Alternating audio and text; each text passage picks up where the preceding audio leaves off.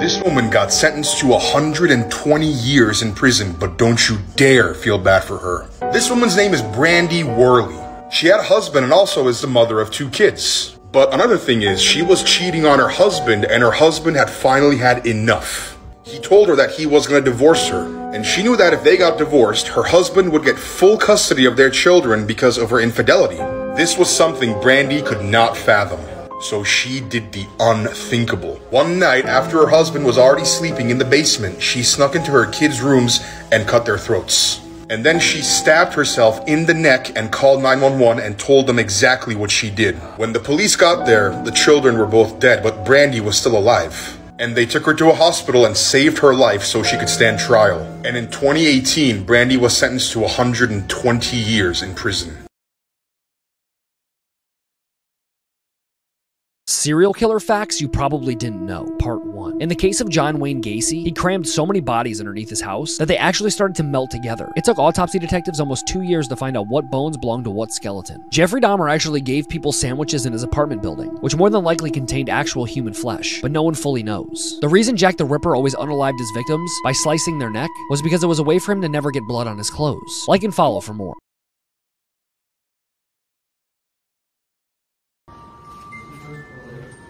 At night, you really couldn't see all the details.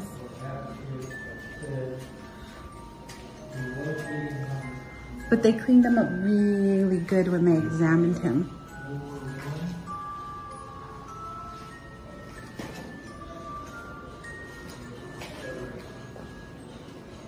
But that's the original lion, too.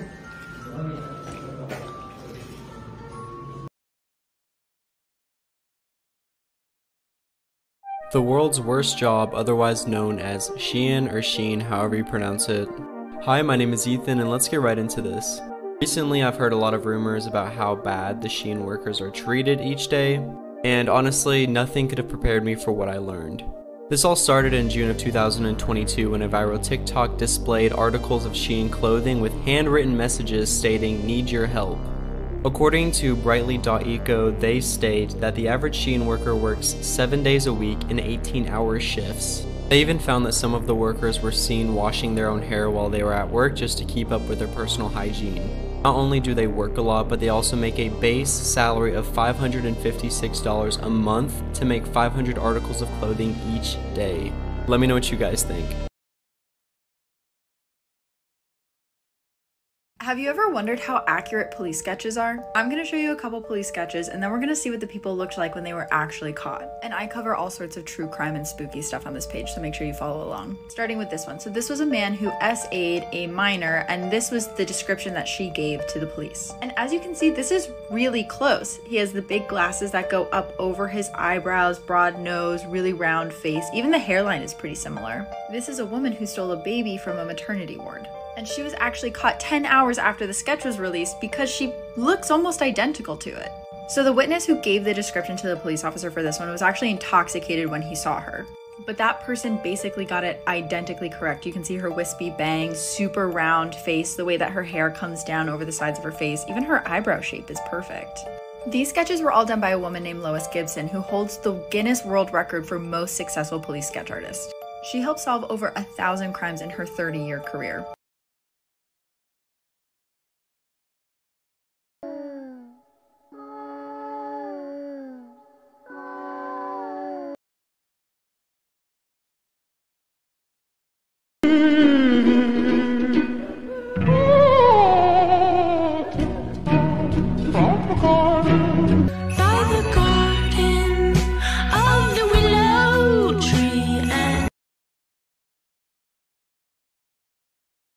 Blood-curdling facts that you wish you never knew, part 35. This creature is known as a woolly monkey, and due to poachers and people trading and selling them illegally, there's only 1,000 of these little guys left in the world. The uncanny valley is a phenomenon in which people become fearful at things that are very close to human, but something isn't quite right. Throughout history, mummies actually weren't that rare, that is, until the Victorian British ate so many of them. During the Arctic exploration, one of the scientists was complaining that his shoes were soaking wet. Later, when he took them off, he found this was because his feet were decaying and liquidized with his blood. A man once donated his recently deceased mother's body for scientific research. Later, he discovered that the research facility sold it to the US Army for $5 grand, strapped it to a chair, and blew it up with explosives.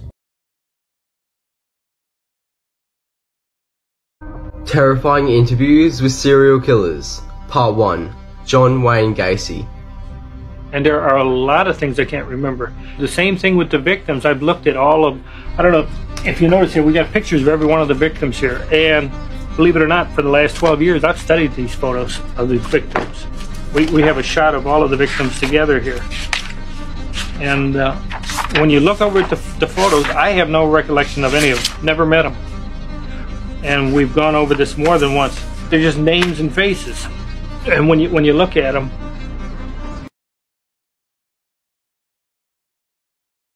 the robber doll might be crazier what's the robber doll? Than the Annabelle doll. Robber doll. You've never heard of it? Is this like part of the Conjuring shit? Just a cursed doll, and it's in a museum in Florida, right? Yeah. Well, I'll tell you the whole backstory, right? Okay. So a kid named Eugene, Yeah. he got a present, like a life-sized human doll made out of straw from his grandfather. Since it's life-size, Gene took it like wherever he went. Like everything he did it with the doll. Like a best friend. Yeah, exactly. And nothing happened until like, I think a year into the doll being in his presence. Yeah. That the grandpa and the grandmother started finding out some weird shit that was happening around the house. Like what? So in the middle of the night, right? Gene's door would be like creaked open. So whenever they passed it, they would hear Gene having a conversation with himself. Oh, right? shit. It's like a full-on conversation. And this is the craziest thing. Yeah. There were two different voices. Yo, So Gene and someone else. In the middle of the night, Gene, one night, Gene screamed like crazy, right? And the grandfather ran in the room. And all you'd see... This is one of the strangest copycat crimes you will ever hear about. After the 9/11 terrorist attacks in New York City, there was a genuine concern that people would try to copy this attack, and although there were some attempts, most of these people were caught before they did anything. However, there was somebody who successfully stole a plane and flew it into a tower in America. This person was 15-year-old Charles J. Bishop. At the time, he was a student pilot, and on the 5th of January 2002, his instructor left him alone in the plane to do the pre-flight inspection. During this time, Bishop took flight without permission and headed straight towards the Bank of America Tower in Tampa, Florida. He crashed directly into it and was killed in the process. Luckily, there were no other fatalities. Initially, officials ruled out terrorism, but inside the wreckage of the plane, they found a note written by Charles where he voiced support for Osama bin Laden and the 9/11 attacks. He also stated that he was doing this on behalf of Al-Qaeda. All of these insane facts are the reason that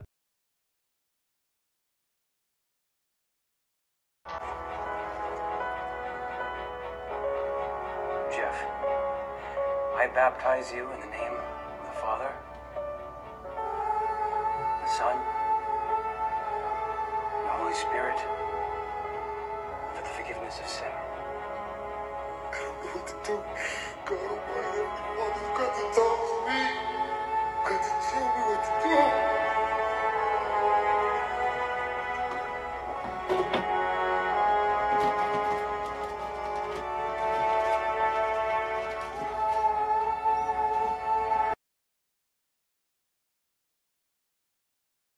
If you see another person that looks identical to you, run away and hide.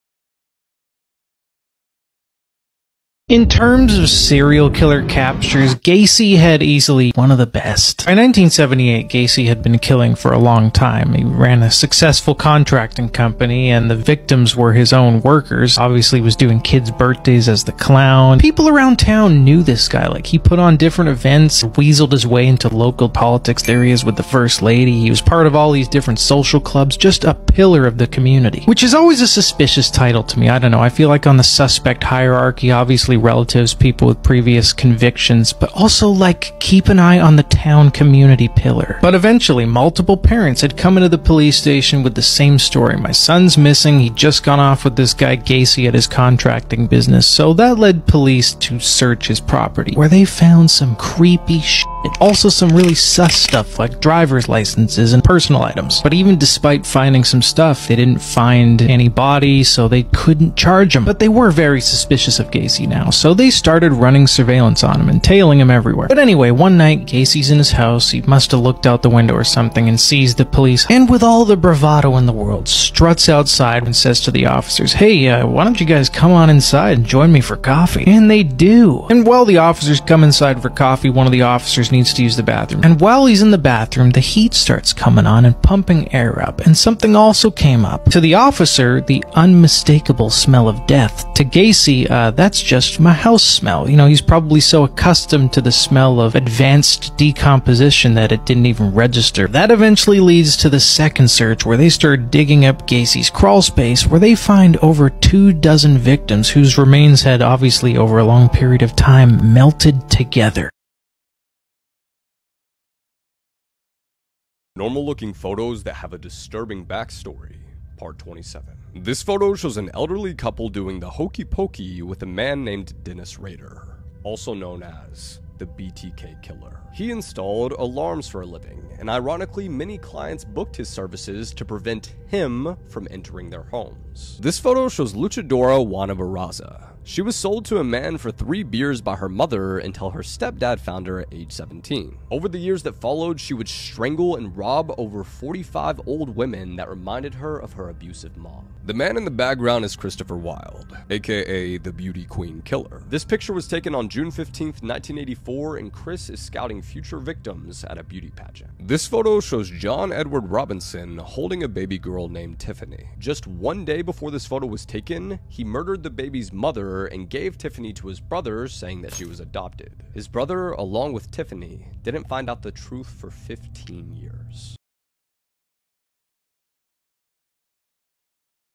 One of the victims, when deputies arrived, was still alive. He immediately began CPR. Unfortunately, he died at the hospital. The victims are here. Eladio Perez, 52 years of age. Marcos Perez, 19 years of age. Jennifer Anaya, 49 years of age. Rosa Perez, 72 years of age. Alyssa Perez, 16 years of age. And Nicholas Perez, 10 months of age. I'd like to make a correction. On scene that night, we believe that the young teenage female was 17 years old. In fact, we later learned that she was 16 years old, and I believe I put out that she was 17. We also believed at the time that the infant was 6 months old. We later learned that it was 10 months old. So I want to make that correction for all of you today. She was 16, and the small infant was 10 months old.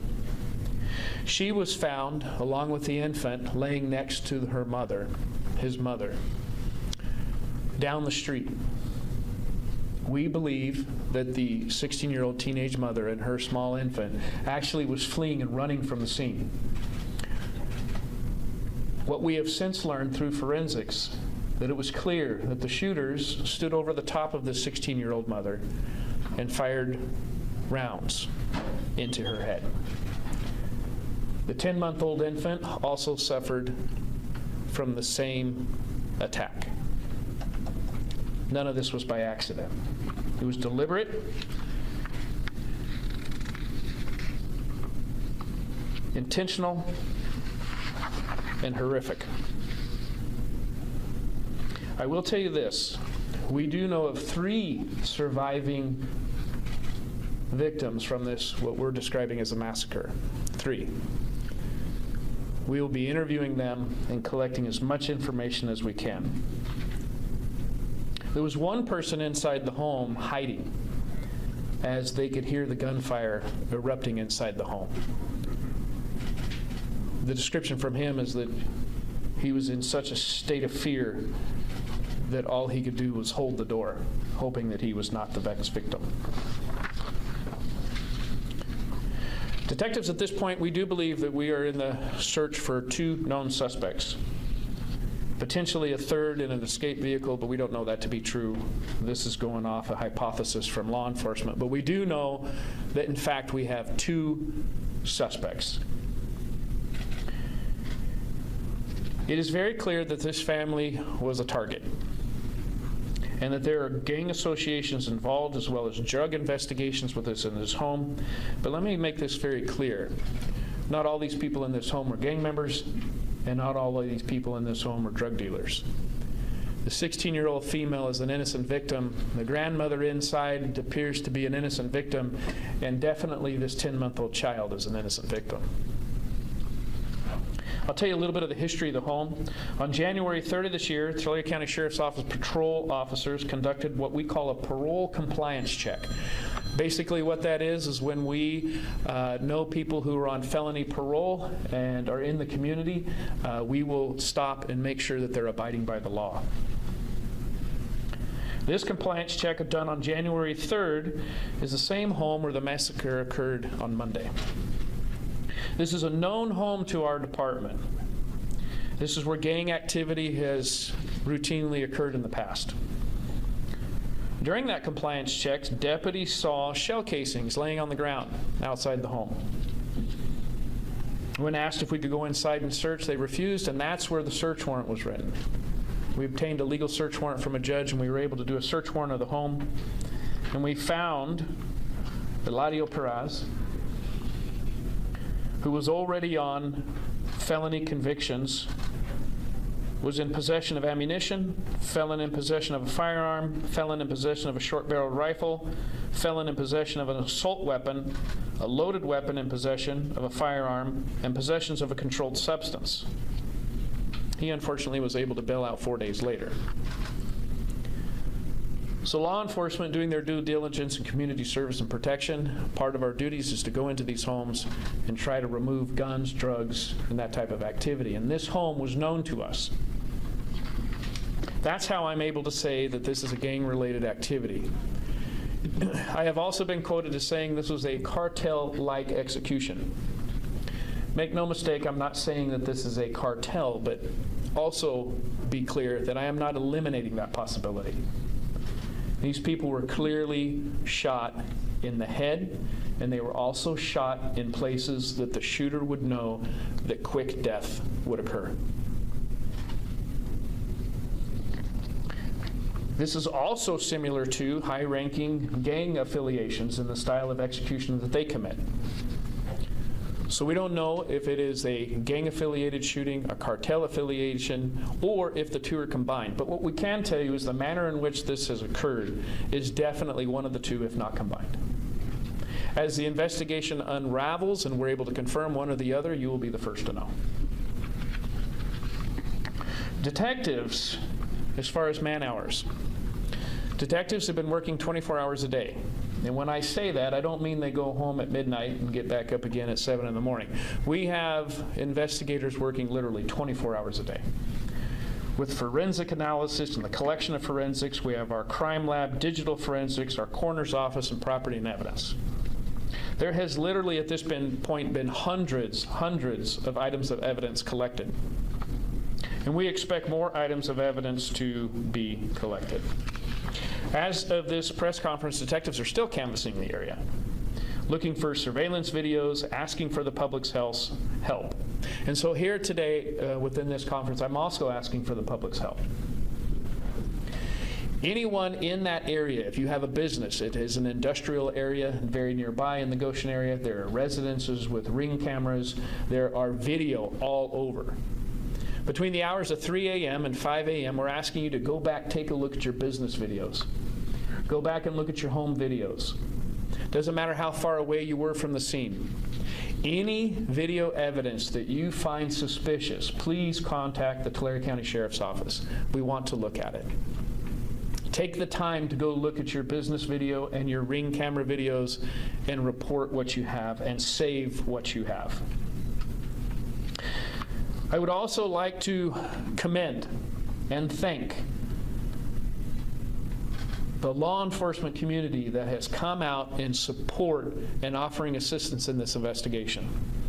Behind me today, of which I received phone calls within hours, from the ATF, FBI, Homeland Security, DEA, Department of Justice, and the California Department of Corrections.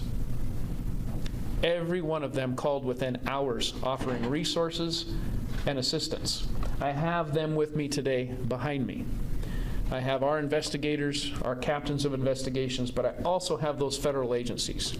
We are pulling out all stops. We are turning over every rock. Every bit of information in the community that you feel is suspicious or that you would like to give us, we want it. I received a phone call from U.S. Congressman Jim Costas. He offered victim support. He sits on a committee for victims of these types of crimes and have offered federal support for our victims. And we must remember, we have victims. I will bring you up to date as our autopsies. Autopsies on the bodies have started today. They will likely be completed on Friday. That'll be part of the information in our next press conference that I'll be able to provide.